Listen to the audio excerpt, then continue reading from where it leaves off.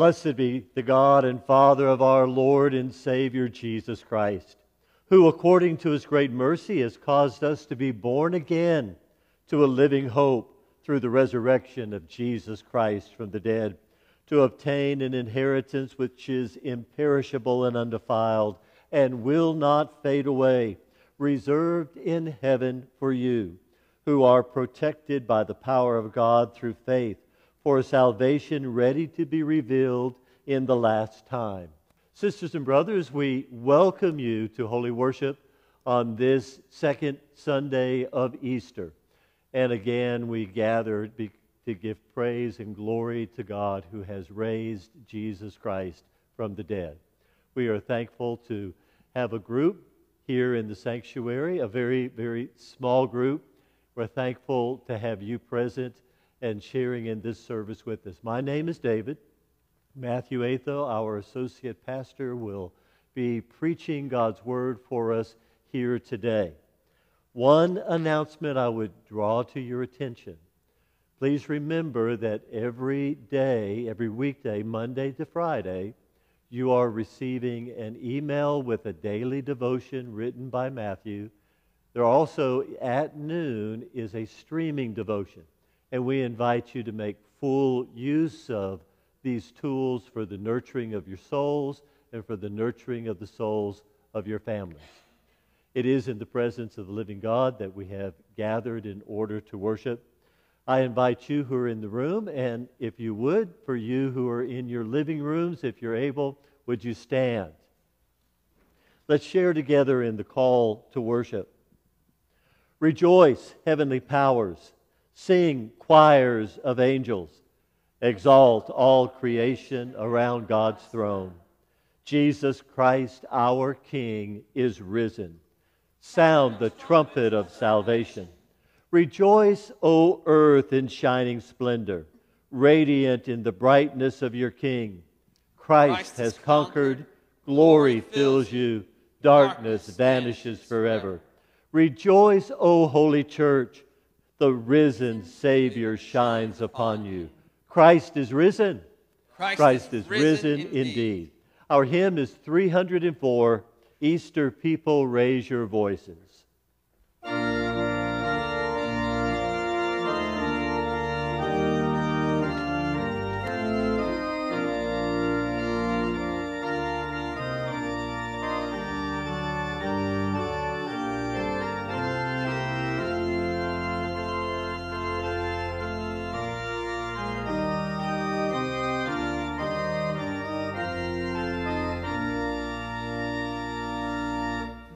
Easter people, raise your voices, sounds of heaven and earth should ring.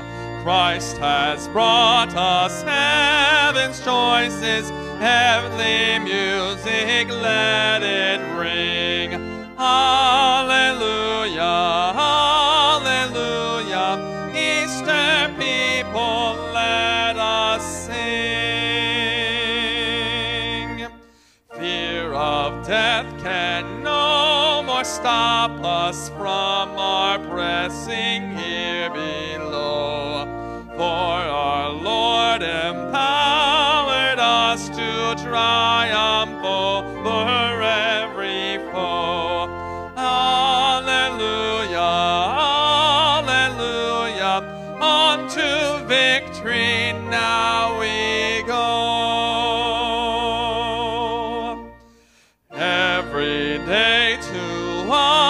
Is Easter with its resurrection song. When in trouble, move the faster to our God who rights the wrong. Hallelujah, hallelujah, see the power of heavenly thrones.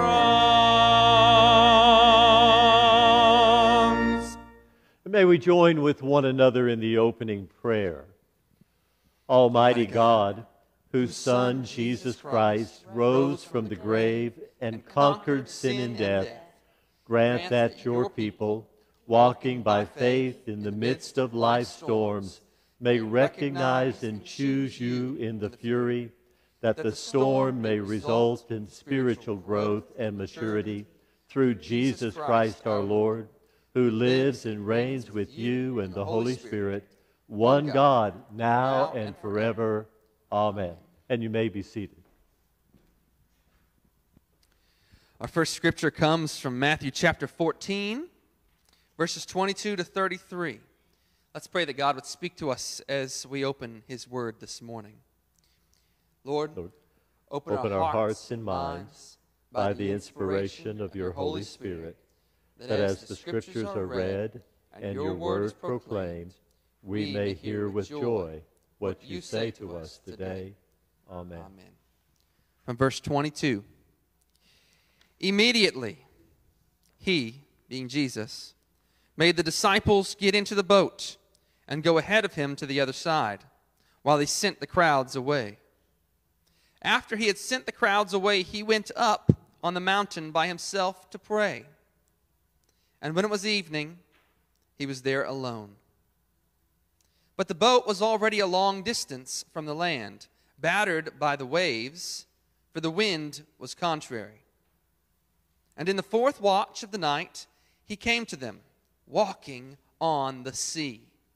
When the disciples saw him walking on the sea, they were terrified and said, "It is a ghost!" And they cried out in fear. But immediately Jesus spoke to them, saying, "Take courage, it is I. Do not be afraid." Peter said to him, "Lord, if it is you, command me to come to you on the water." And he said, "Come." And Peter got out of the boat and walked on the water and came toward Jesus. But seeing the wind, he became frightened, and beginning to sink, he cried out, "Lord, save me!" Immediately Jesus stretched out his hand and took hold of him and said to him, "You of little faith, why did you doubt?" When they got into the boat, the wind stopped, and those who were in the boat worshipped him, saying, "You are certainly God's Son." This is the word of God for us, the people of God. Thanks be to God.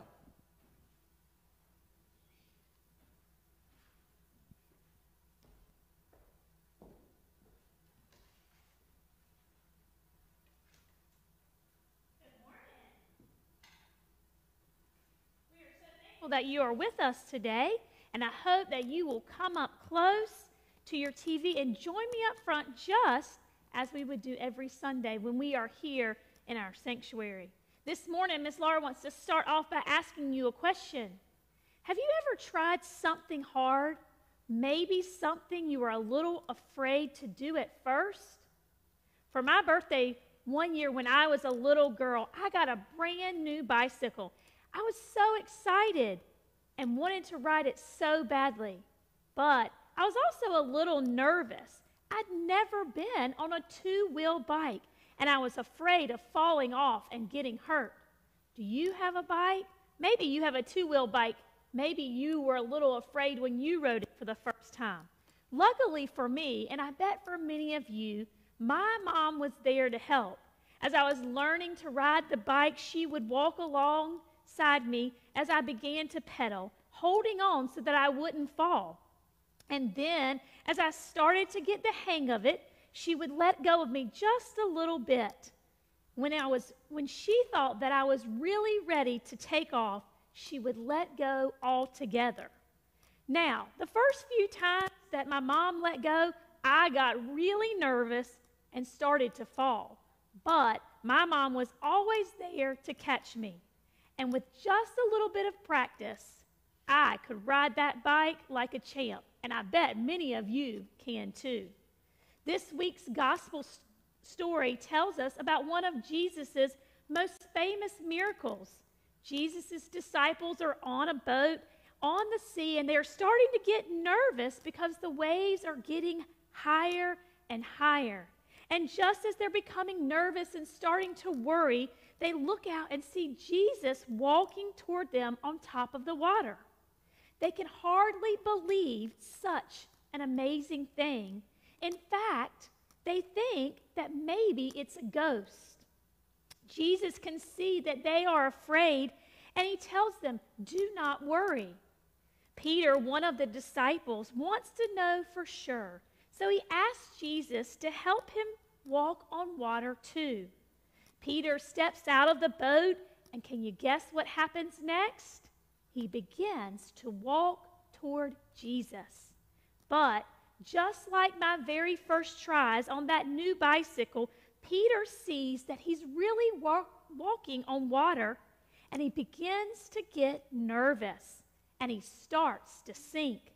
But just as my mom was there to help me, Jesus is there to help Peter. Now, we can't walk on water, can we? Not me, and I bet you can't. But today's scripture lesson teaches us that when we are asked to do hard things in our lives, we are not alone. God is there with us. We may be nervous, anxious, worried, or scared, the different things that come up in life. But God holds each one of us in his care, and his hand is there for us whenever we need it. Isn't that a great thing to know? I sure think it is. Let's pray this morning. Can I see your praying hands?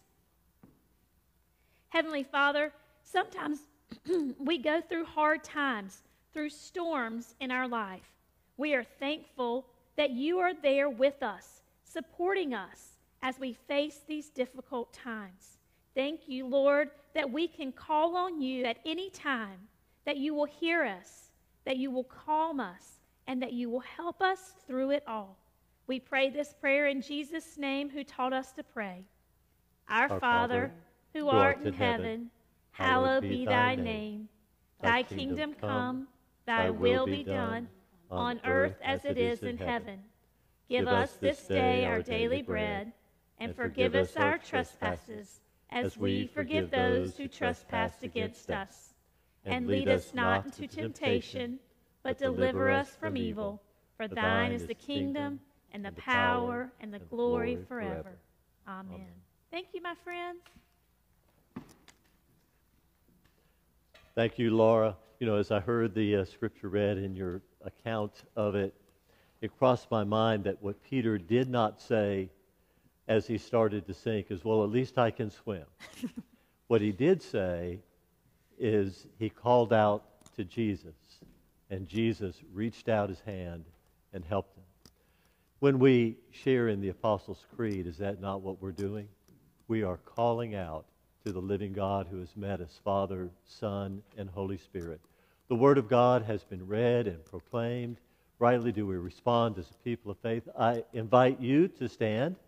For you in your homes, I invite the same thing, if you will. And I would ask you, sisters and brothers, in what do you believe? I believe in God the Father Almighty, maker of heaven and earth, and in Jesus Christ, his only Son, our Lord, who was conceived by the Holy Spirit, born of the Virgin Mary, suffered under Pontius Pilate, was crucified, dead, and buried. The third day he rose from the dead. He ascended into heaven, and sitteth at the right hand of God the Father Almighty. From thence he shall come to judge the quick and the dead. I believe in the Holy Spirit, the Holy Catholic Church, the communion of saints, the forgiveness of sins, the resurrection of the body, and the life everlasting. Amen.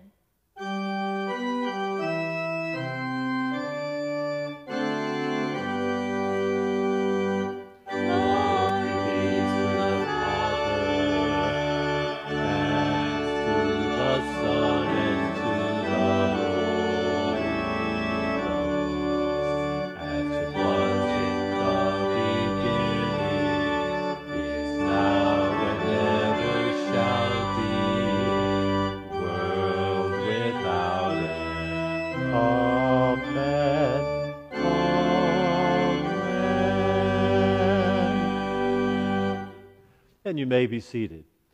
We are very grateful for the offerings that God's people are making. Do want you to know that because of your generosity, we're able to send a sizable check to Religious Community Services this week as they are responding to the need.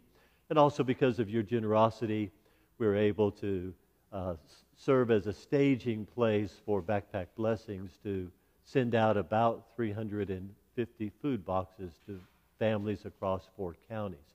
So thank you very much for that generosity. Among our offerings is the offering of those who give us music at this time. An offering, the song being offered is "He Will Hold Me Fast." But we worship God with the giving of offerings at this time.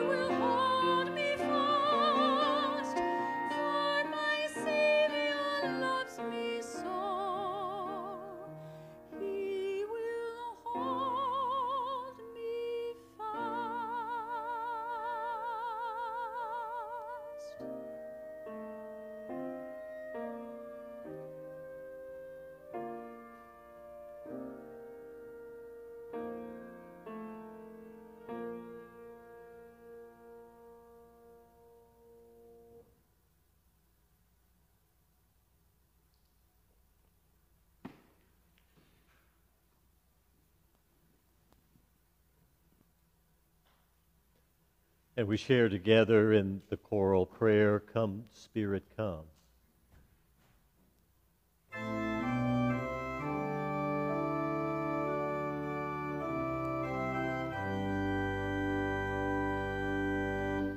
Come, Spirit, come,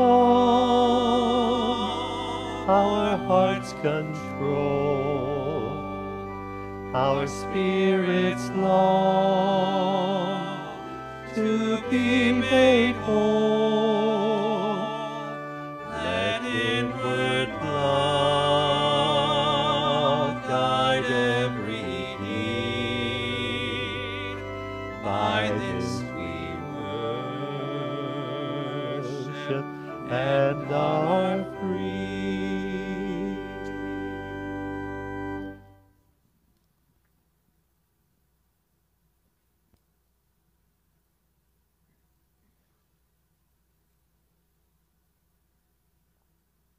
Father God, with the psalmist we would declare, I love the Lord, for he has heard my cry and my supplication. And therefore, I will call upon him as long as I live. And we, your people, call upon you in this day. You are faithful, and you are true. You are merciful. You are compassionate. You are loving, and your grace abounds to us in all of the circumstances of life. And for who you are, we worship you. For what you have done in Christ and in many, many other gestures, we give you honor and praise today. We offer ourselves to you that we would be yours. We would love you with all of our heart, all of our soul, all of our mind, all of our strength. And that we would be strengthened with a grace in the inner being, that we might have an endurance and a patience in this time of trial that bespeaks our faith and our trust in Jesus Christ. Like Peter upon the water when he began to sink, may we cry out to you that you would be the God of all help to us, that you would be for us the rock that is higher than I, the very foundation of strength and hope. We pray for our sister in Christ, Sue Royster, and all who are part of her family upon the death of her husband, Bob. Comfort this family, we pray. We continue to give you thanks for the life of Carol Hamilton and offer her family to you. As her service was held this week, she is yours, and we believe that in Christ. Now comfort all who love her. Give healing and help and strength to those who are ill. And we remember our brother Jim Miller in this day, and the many, many others who are listed on our prayer list. We pray for our governor and our president and all who have leadership in these days, that they would be wise. And we know that there are both pressures to remain closed and pressures to open, that there are models that show things changing and models that show this extending. We are small, and we see so very poorly. So we need you to guide those who lead. Give them a wisdom to make excellent decisions. We also ask you to protect our leaders from the vitriol and the complaint of these days. May they be able to lay aside all statements that are unhelpful and hear that which is good and wise, that gives wholesome direction. We pray for your church seeking to minister in these days, whether by streaming or by email or by mail, however your church is seeking to proclaim the gospel. May the gospel of our Savior Jesus be well proclaimed by the people of Christ in these days. And may we be reminded around the world, throughout the nations, that he is Lord of lords and King of kings and raised from the dead, and it is to him that we find refuge in a storm. Fill Matthew with your Holy Spirit. May he speak with power. May he speak with effectiveness. May he remind us afresh of how deeply we love Jesus and how fully we need him in this storm. And we ask this in Jesus' most wonderful name. Amen. Our hymn of preparation, 512, Stand By Me. Hopefully the words are on your screen, and Matt's going to come and lead us. Stand By Me.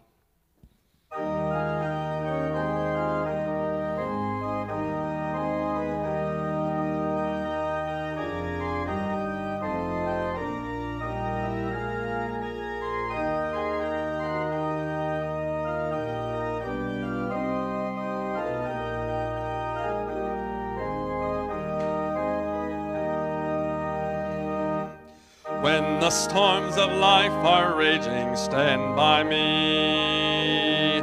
When the storms of life are raging, stand by me.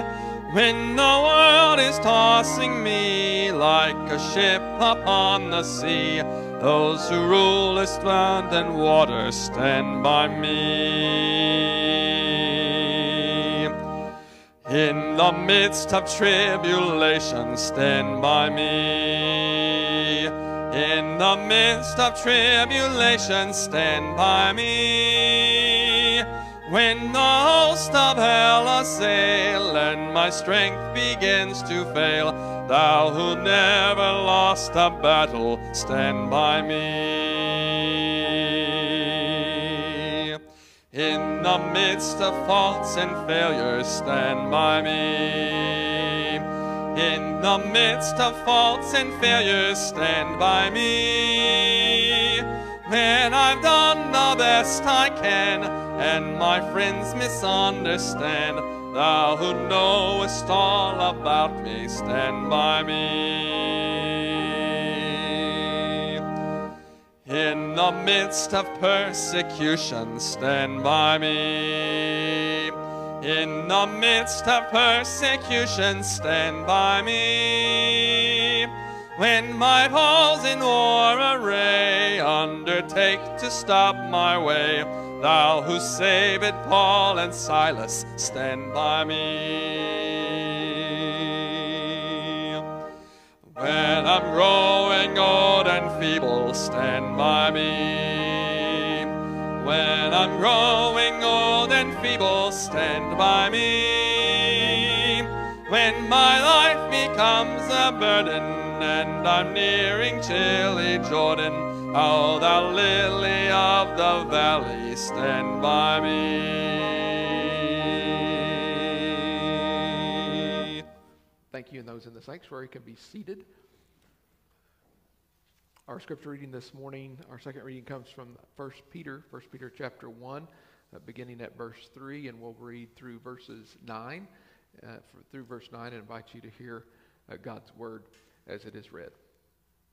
Blessed be the God and Father of our Lord Jesus Christ.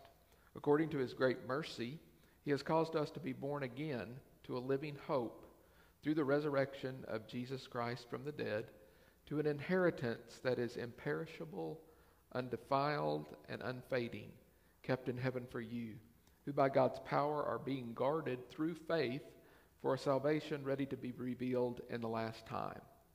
In this you rejoice, though now for a little while, if necessary, you have been grieved by various trials, so that the tested genuineness of your faith, more precious than gold that perishes, though it is tested by fire, may be found to result in praise and glory and honor at the revelation of Jesus Christ. Though you have not seen him, you love him. Though you do not see him now, you believe in him and rejoice with joy that is inexpressible and filled with glory, obtaining the outcome of your faith, the salvation of your souls. And this is the word of God this morning for the people of God. This morning we're looking at, going to be focusing primarily on Matthew chapter 14. Matthew chapter 14, verses 22 and 33. And I want to talk to you for just a minute about storms. July 1st, 2012. I think it was David's first Sunday. I'm not sure. We'd been here about 3 months here in eastern North Carolina. And wherever you live, there are different types of storms that you have to get used to. We were in Kentucky for 12 years, and we had an ice storm that shut down the city for about a week. No electricity, it was just sheer horrible ice. And moving to eastern North Carolina, July 1st, that afternoon, Monica and the boys were up in New York. They usually go for the summer. We usually go as a family for a church camp up there in northern New York. But it was Sunday afternoon, evening late, and I was staying in our rental house. We had rented from Myers and Stephanie Scott. It's located at 4713 Trent River Drive. We were across the street from Sonny and Tay Roberts, and it was late afternoon, and the wind was coming, and all the storm warnings are out, and I began to hear trees crack. I didn't know what they were at the time because I hadn't been in eastern North Carolina and hadn't lived through a windstorm or a hurricane, and I heard these. It was just like matchsticks, crack, crack, crack, crack, crack, crack, crack, and I wondered, what in the world is going on? And I come to find out that we were in the midst of a severe windstorm. I called Donnie Cox because I looked up July 1st, 2012 on Google, and it popped up the storm, and it said the National Weather Service said a violent and severe thunderstorm swept through eastern North Carolina during the afternoon and evening of Sunday, July 1st, 2012, killing 3 people, 1 in a collapsed building and 2 due to a fallen tree. And I didn't even know that the name of the storm. I just thought it was a straight line storm. Derecho is the name of the storm. And if that particular storm is named that, if the swath of the storm is 240 miles wide, and if they're gusts of 58 miles an hour or more, it is classified as a derecho storm. Now, it's different than a tornado. I won't go into all this detail, but just one more second before we move on.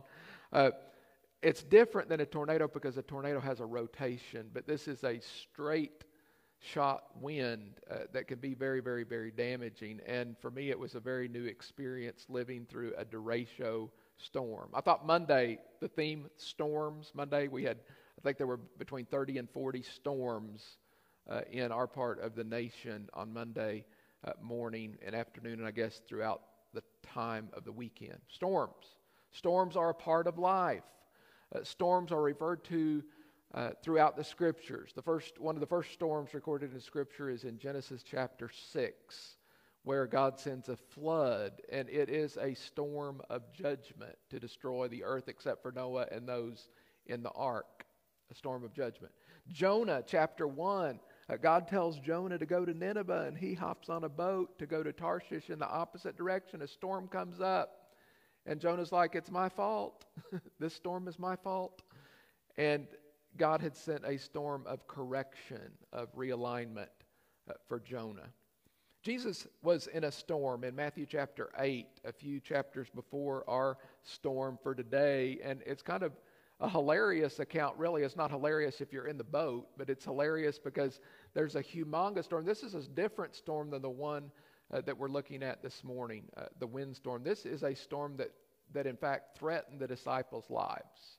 And water was rushing into the boat, and it's kind of hilarious. Jesus is asleep in the back, and the disciples have to wake him up. And they're like, he rebukes the wind and the waves, and they're like, who in the world is this guy that even the winds and the waves obey him? There's another storm recorded in Acts chapter 27, and I think we could classify Matthew 8 as a test storm. Acts chapter 27, Paul is on a boat with 276 other people, and he's sailing to Rome, and a horrible storm comes up. I don't know. I'd encourage you to look at that passage of Scripture. I think that storm is really about listening to God in the midst of the storm. And all the experts were saying one thing, but Paul knew what God was saying, and God had specific directions. And in the middle of the storm, don't you hate it when people said, "You should have listened to me." In the middle of the storm. They're irritating, those type of people. And Paul's like, you should have listened to me. If you would have listened to me, you wouldn't have been in the midst of this storm. But you didn't listen to me. But nevertheless, God's assured me that no one is going to perish in this storm. Now, this particular storm, and storms in general, have the potential to, number one, sap our strength. Paul's in the middle of a 14-day storm, and the first 3 days it says there was no sun and no stars. So it was a bad storm. And the longer the storm went, the more depleted of energy Paul and those on board were. And Paul encouraged the people on the boat after day 14 to eat something because they were very, very tired and their energy was very, very low. Storms also have the potential to block us from our goals. You'll notice in Acts chapter 27 that they threw it's a cargo ship, a prisoner transport ship, and they had to throw all the cargo over the side of the ship. Their goals for their trip were indeed blocked. And storms not only have the potential to sap our strength, but block us from our goals. But this morning we want to look at a specific storm that we find in Matthew chapter 14. And we want to look at several key words in this particular passage of Scripture that Matthew gives an account for. That number one, you'll notice in verse 22, right after, and you'll notice it's right after the feeding of the 5,000, right after a miracle, Jesus, it says immediately he made the disciples get into the boat. He made them. He compelled them. He forced them. He forced the issue. Now we get snapshots of this particular passage of Scripture in Mark chapter 6 and John chapter 6, which give us just a little bit different lens to look at this particular story. And if all of us were in a boat, 12 of us, there's 1, 2, 3, 4, 5, 6, 7. If 7 of us were if we were in a boat this morning, those that are in our sanctuary, went through a storm, we would process that storm totally differently. Some people would be focused on the wind speed, the wind direction, the chop of the waves. Other people would be focused on the relationships that were occurring in the boat. Other people would be focused on something totally different. Is the boat here? Is the boat cracking up or whatever? So each of us would focus on something different, and each of the gospel writers focuses on just a little bit different aspect of the boat experience that Matthew talks about in Matthew chapter 14. But I want us to look for just a moment at this compelling that Jesus makes the disciples get into the boat. Now, the scripture doesn't totally say what was going on in Jesus' mind. I think that you could make an argument from Scripture that part of why Jesus put the disciples in the boat was so that he could have some alone time, because it said he went up on a mountain to pray. Certainly he had some depletion that occurred as a result of this miracle feeding of the 5,000, and there was a need for solitude and time with his Father to be replenished. But I think there might be something else that we could conjecture, that there is a teaching opportunity that presents itself in this particular passage of Scripture. I don't think Jesus went up on the mountain to pray to conjure up this storm, but I think that there was an awareness that this storm was going to happen. Now, I want us to affirm this morning that in the midst of the storm, we need to affirm the fact that God put us in the storm to settle our soul, not to sink our ship. God put us in the storm to settle our soul, not to sink our ship. Now, I think you could make an argument for this particular passage of Scripture that Jesus is trying to teach the disciples that following him is not always great. Following him is not always filled with miracles. Following him can sometimes, in fact, be a struggle and be difficult and have tremendous opposition. If you'll read a couple of verses before, he's just fed the 5,000, and if you read the couple of verses after this particular story, Jesus is involved in miraculous healings, and people brought their sick to him and implored him that they might only touch the fringe of his garment, and as many as touched it were made well. So in the midst of these two incredible, miraculous events, there's a significant storm that takes place. And isn't that true about life? That even in the midst of God moving and doing incredible things, storms in life happen. And we need to be reminded this morning that God's hand is in the storm. I would suggest to you that this is, we've looked at different types of storms. There's storms of judgment. There's storms of redirection. There's storms that are tests. There's storms that are, that's very, very important that we listen to God, that Paul teaches us in Acts 27, that we listen to the voice of the Holy Spirit and just not to the experts in our culture around us. But I think in this particular passage of Scripture, you could make an argument that there is a test or a teaching aspect of this storm. Now, we're all aware that we're in the middle of a storm now. It's a storm sent by a healthcare crisis, a crisis that's called coronavirus. And I can't tell you how many people have asked me in the last few weeks, what is God trying to teach us in this storm?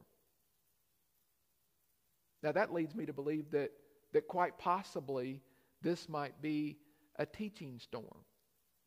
I read an article from Timothy Tennant at Asbury Seminary, and he talked about, how our culture's really been in the pattern of the economy's going great, everything's going great, we've all got plans, the pride of presumption. And James tells us that, if we make plans, we need to say if the Lord's will, and we need to be aware of God's plan and God's purposes and not just our plans and our purposes. That might be one possible teaching. I think there are many, many, many different things that God's trying to teach us in this storm. But we need to be reminded that God's hand is in this storm in Matthew chapter 14.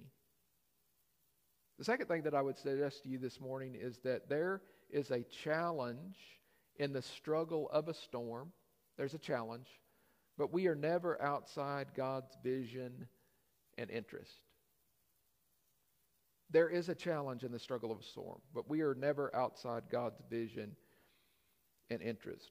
I want you to look at the passage again in verse 24. It says, "But the boat was by this time a long way from the land, beaten by the waves, and the wind was against them." In this particular Greek word used, there's opposition, there's kind of a torture, there's strong opposition, that the disciples were sailing in a direction where the wind was severely against them. Dallas Holm was a popular Christian recording artist in the 1970s and 1980s. And on Easter Sunday, I can remember growing up in the church that one of his most popular songs was Rise Again. And for 5-6 years, something like that, that was kind of one of the songs that was sung on Easter Sunday. But he had another song that he wrote entitled Against the Wind. Now, it's not Bob Seger's song Against the Wind, but this is Dallas Holm's song, Against the Wind. And the song starts out, "Problems on the rise, troubles just increase, responsibilities never cease. Fears and doubts assail, worries from within. Sometimes life can just be like walking against the wind. Against the wind, against the wind. Sometimes life is just like walking against the wind. When the storms around me blow, Jesus, please don't let me go. Take my hand and lead me on against the wind." There is a challenge in the struggle of a storm. And the Bible tells us in Mark chapter 6, and it says that Jesus actually sees the disciples. Now, I don't know how that happened. I don't know if it was a vision, ability to see. We don't know if it was a moonlit night. But the Scriptures tells us that Jesus sees the disciples struggling painfully, Mark says, against the wind. Jesus sees us in our struggles. And John tells us that they actually had rowed for 6 or 7 hours. This is the third watch of the night. And made 3 or 4 miles. These are professional fishermen. So you know that the windstorm had to be very, very strong and caused them a great deal of trial and effort and energy. Now, the word here used in Matthew is a word of opposition.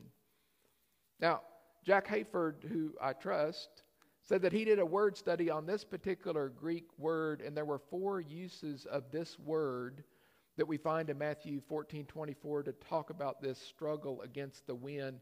4 uses of the word in New Testament times that talk about opposition and the struggle and maybe a little bit of torture, distress.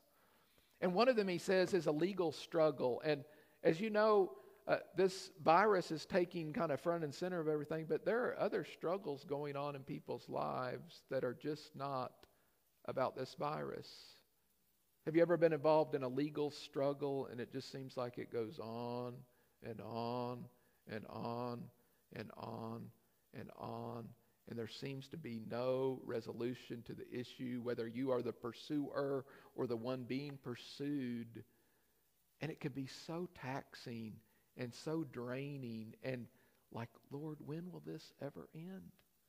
There are health care, and he talked about how this word is used with health crises or severe diseases in New Testament times, and how, you know, when we're involved in a health care struggle or a surgery or something that's a major deal, that sometimes that the pressure and the stress and the de-stress that go with the healthcare struggle just can seem like it goes on and on and on, and it zaps our strength, and oftentimes it blocks us from our goal.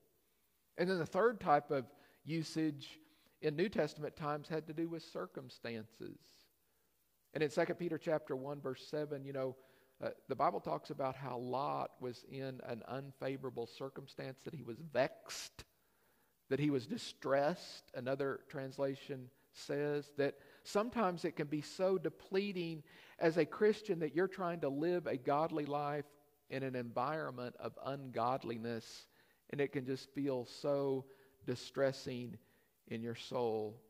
And then the fourth and final usage that Jack Hayford talked about of this particular word was the usage of a demonic attack, the distress that comes with a demonic attack. Now, the particular usage talked about a sorcerer sicking, you know, dark spirits onto somebody else, kind of a voodoo type thing. Now, I don't know what to do with that, but I would say that you know, sometimes that we can be oppressed and vexed and pressured by an enemy, and that is a very, very real challenge and struggle. We need to remember, though, that although God sees us in the struggle, we are not outside of his vision and his interest. You know, there's a story, an Old Testament story about Hagar, who is in great distress in Genesis chapter 16. And God comes and meets her in the middle of her distress. And after she encounters God, she names him the God who sees me. And sometimes we need to be reminded in the midst of our struggle that God sees us in the midst of the storm. The third and final point that we want to make this morning or touch on this morning is God shows up, or Jesus shows up in the last watch of the night. If you'll notice again in Matthew chapter 24 at verse 25, and it says, in the fourth watch of the night, he came to them walking on the sea. It's the darkest part of the night. It's between 3 a.m.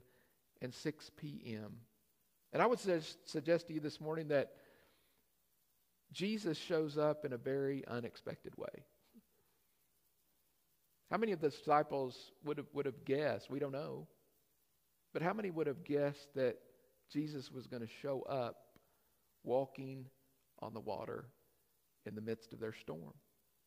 You know, if we were just kind of guessing, we would guess that they would anticipated meeting him on the other side the next morning, but Jesus shows up in a very unexpected way. And sometimes in the midst of the storm, Jesus shows up in a very unexpected way. And we need to have the eyes to see and the ears to hear where he shows up, because oftentimes it will be in a way that we least expect him. That we least expect him. I would suggest to you too that Jesus showing up at the last watch of the night provides a great teaching moment for the disciples.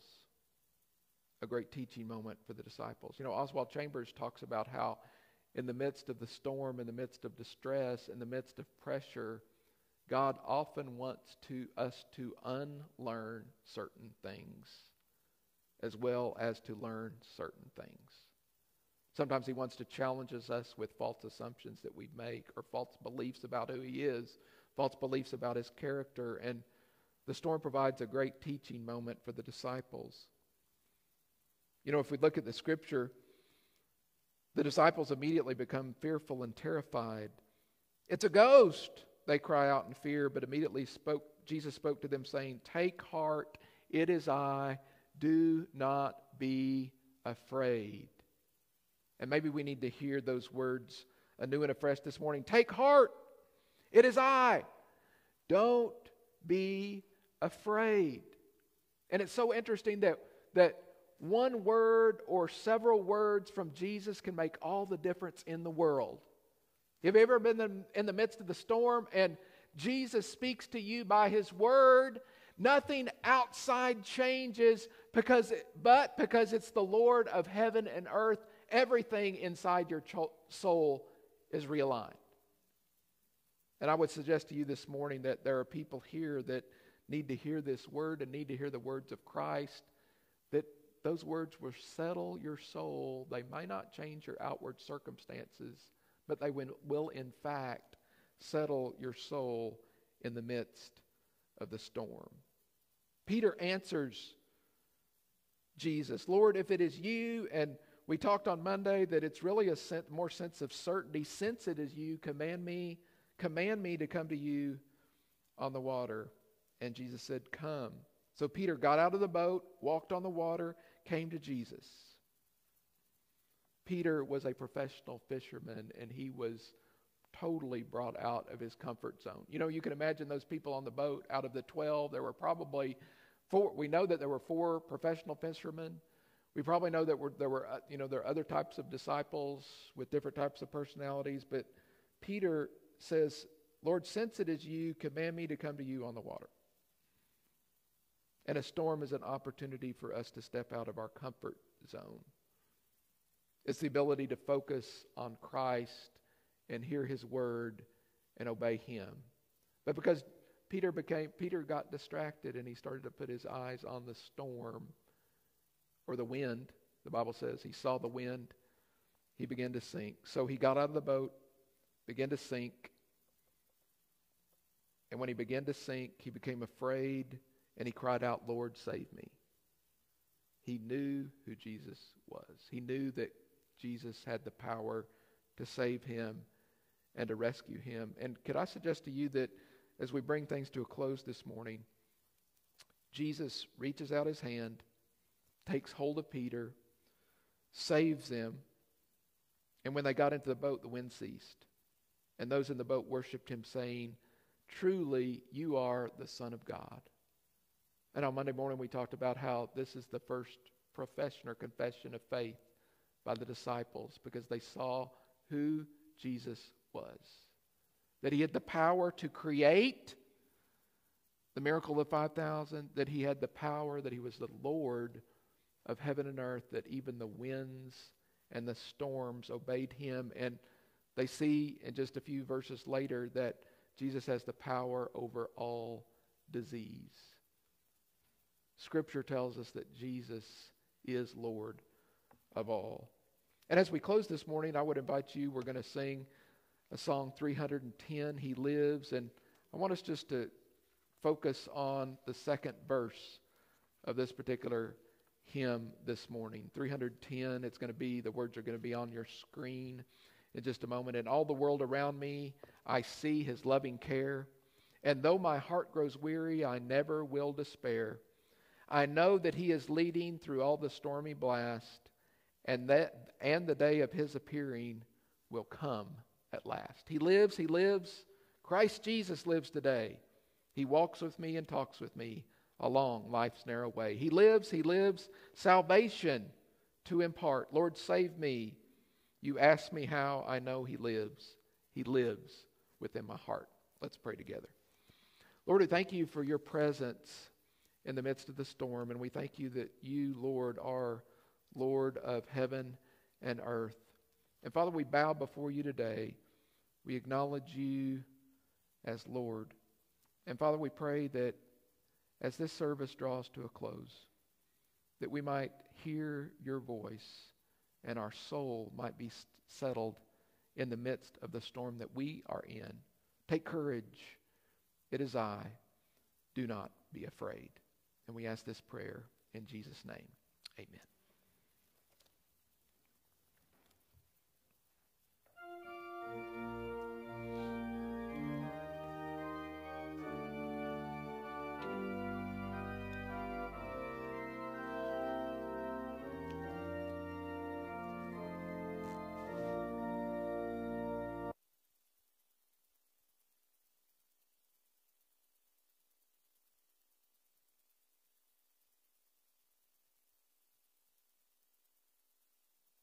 Foes may say, I see His hand of mercy, I hear His voice of cheer, and just the time I need Him, He's always near. He lives, Christ Jesus lives today. He walks with me and talks with me along life's narrow way. He lives, salvation to impart. You ask me how I know He lives. He lives within my heart. In all the world around me, I see His loving care. And though my heart grows weary, I never will despair. I know that He is leading through all the stormy blast. The day of His appearing will come at last.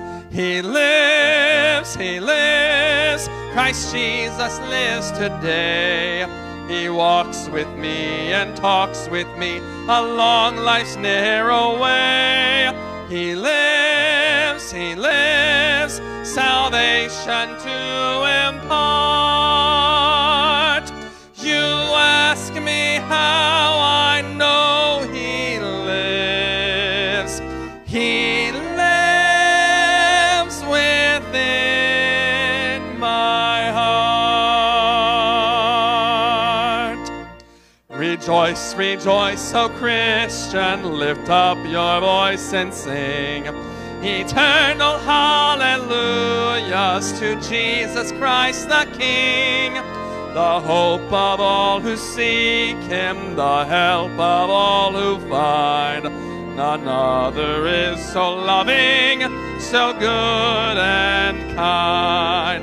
He lives, Christ Jesus lives today. He walks with me and talks with me along life's narrow way. He lives, salvation to impart. You ask me how I know He lives. He lives within my heart.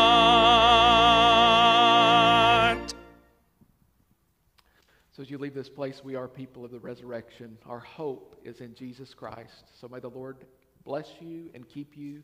May the Lord cause His face to shine upon you and give you peace. In the name of the Father, the Son, and the Holy Spirit. Amen.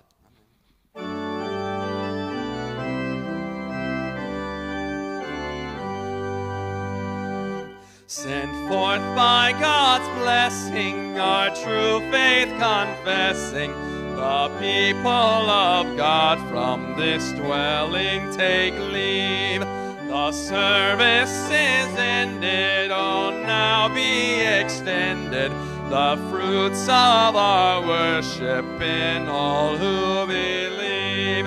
The seed of the teaching, receptive souls reaching, shall blossom in action for God and for all. God's grace did invite us, and love shall unite us to work for God's kingdom and answer the call.